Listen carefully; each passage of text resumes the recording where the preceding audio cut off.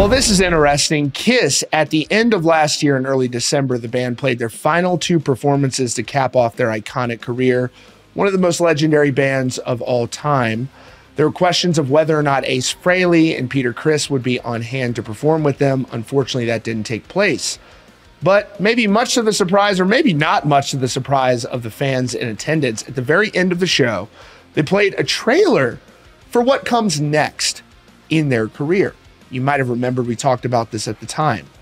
The band plans to carry on as virtual digital avatars in the metaverse, in virtual performances, and they intend to use cutting-edge technology, special effects to live on forever as the band. And so what that looks like is essentially holograms, advanced versions of it, better, more improved and refined versions of it.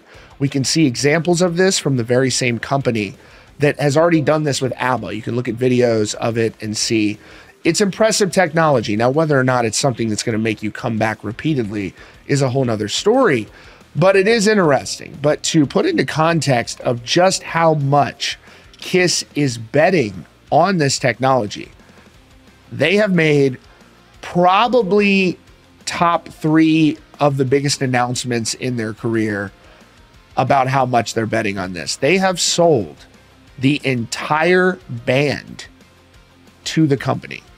I've never seen anything like this. You typically see deals where the band will sell their publishing, etc. KISS has sold the likeness of KISS, the brand name, all of that, and all of their music to this company going forward. It is a massive deal. We're going to get into that in just a moment. There have been a lot of questions about Ace and Peter, of course, performing with KISS. We've talked about all of that. This is a band that there has been questions about whether or not they were actually going to retire or not.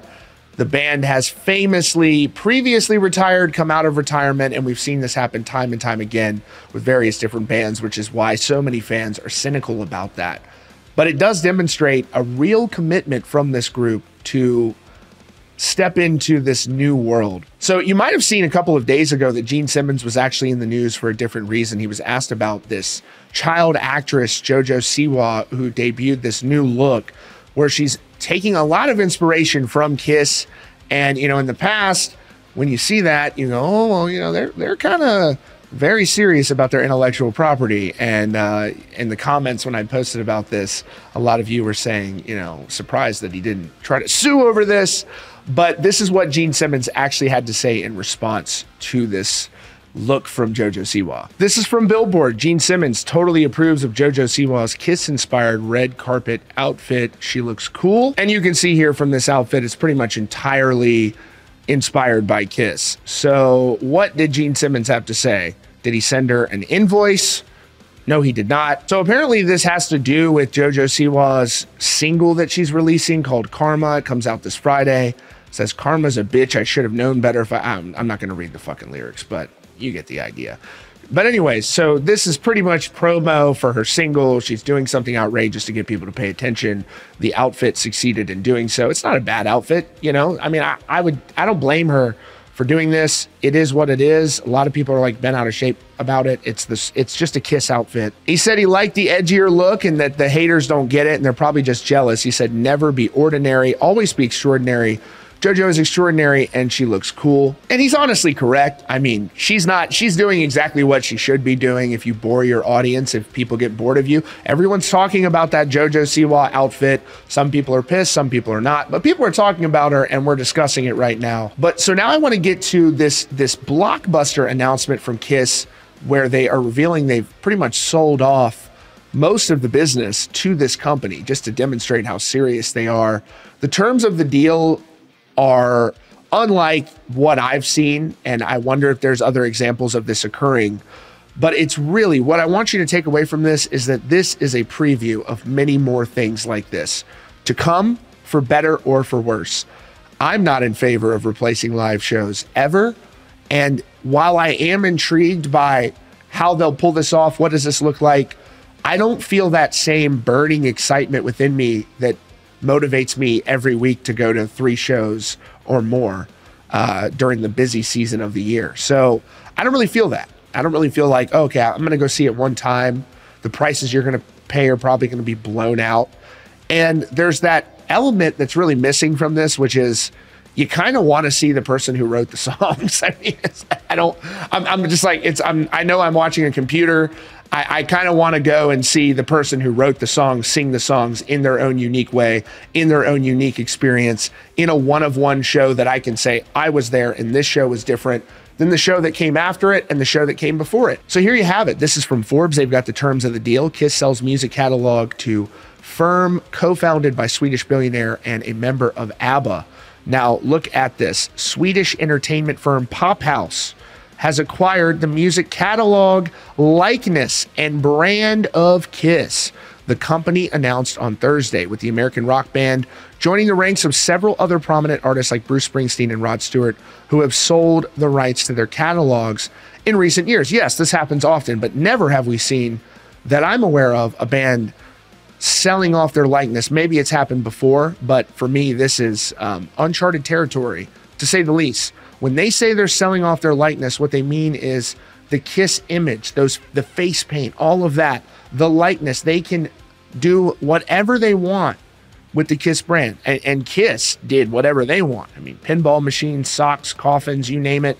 KISS exploited their intellectual property. I don't mean that in a bad way. Like they used their likeness to make money. No judgment, but they did that in a way where at times it was like, oh man, y'all are really shameless out here with the business. But in a press release, let's just go straight to the press release here. I just want to see exactly what they're saying.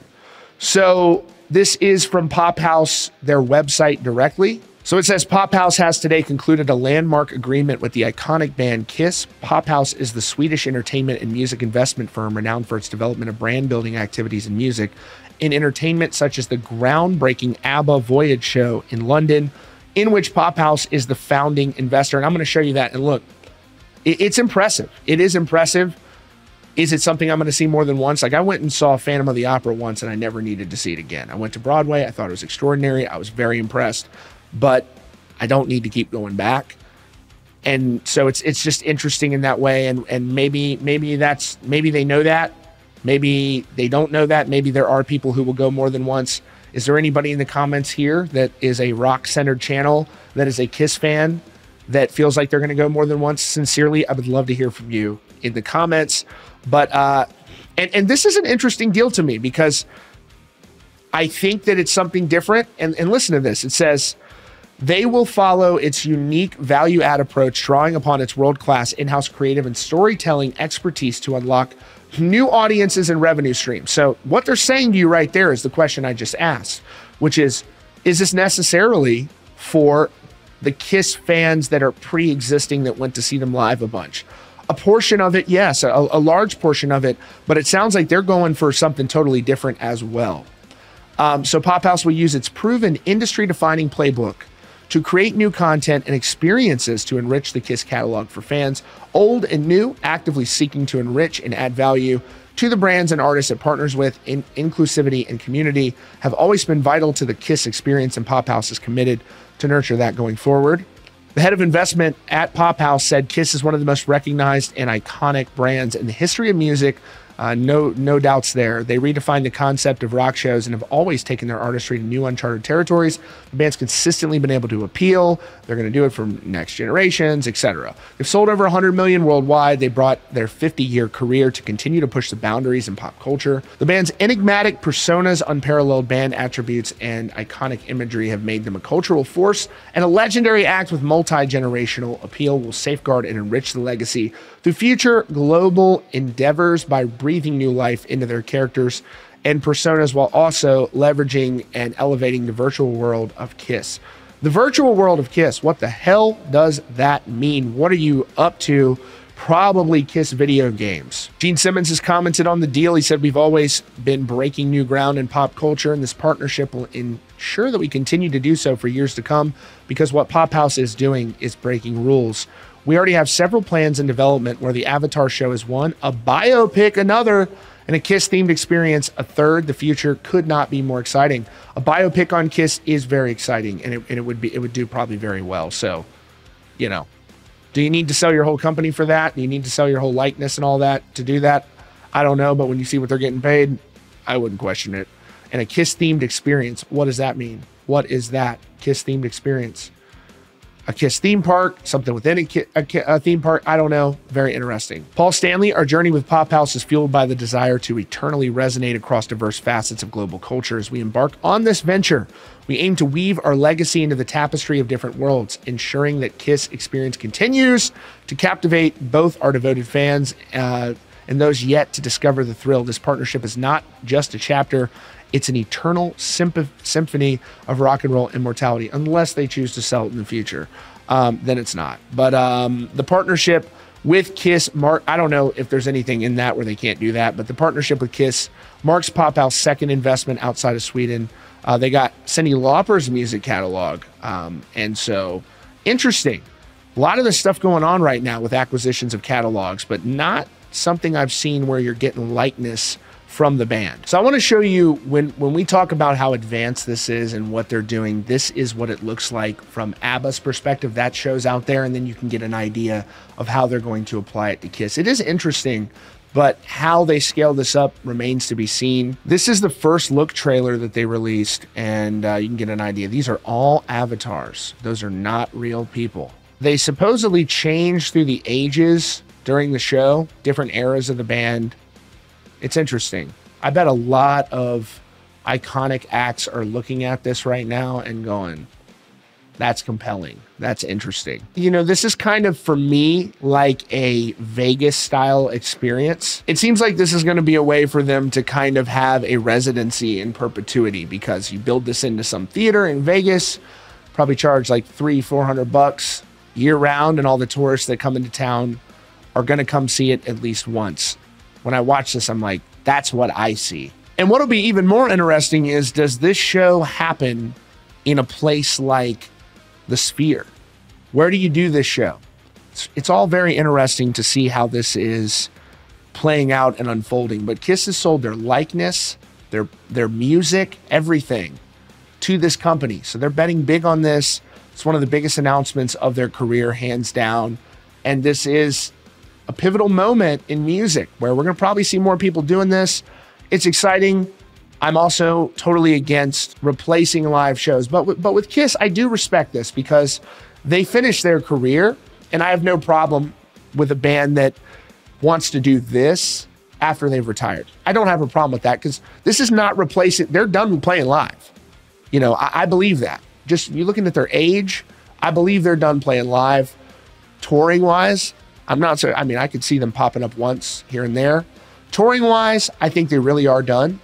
So I wouldn't be surprised if this doesn't do well for them. And at the end of the day, if they're not performing anymore, why not sell your likeness? They're getting paid, by the way, in case I haven't said this, $300 million. $300 million. Some would say that that is actually not as much as people thought that entire brand would be worth. When you consider that it's not just publishing for them, it's also their likeness, etc. And I bet that that was a big part of the deal, that so much of KISS's career and success had to do specifically with their live show. You know, it wasn't just their music that people sat down and listened to repeatedly and repeatedly. A huge component of their career has been those over the top. I mean, I used to, before I saw KISS live, I didn't really get it because it was not from my generation specifically. I always respected it. But like, once I went and saw them, and I saw them a few times, I got it and I understood it. And I'm like, oh yeah, I mean, they, up to the point they retired, say what you want about KISS, they put on a badass live show to the very end. So I'm interested in this. Would I go see it? Especially if the company's watching and they want to give me some free tickets, I would definitely go see it. But the technology's interesting. It's no replacement for live music. I don't think they're trying to do that. It's just a way for those artists that are retiring. And we've got a lot of iconic acts that are getting up there in age, where I could see you doing a Rolling Stones. I could see you doing an AC/DC, iconic brands. What that would cost them, I don't know what it would cost to acquire like AC/DC or Metallica. Probably the GDP of some nations. It's probably very expensive, but I mean, you're doling out $300 million for KISS. So shout out to Gene Simmons. Drinks are on you. Big fat payday here. Well-deserved career from KISS. I'm intrigued, but I'm not totally sold on it yet. I'm looking forward to maybe getting a chance to check this out. Y'all let me know what you think in the comments. Would you go see this? Would you go see this multiple times? Let me know what you think. And as always, hit that subscribe button right here at Rockfeed for the latest news and updates.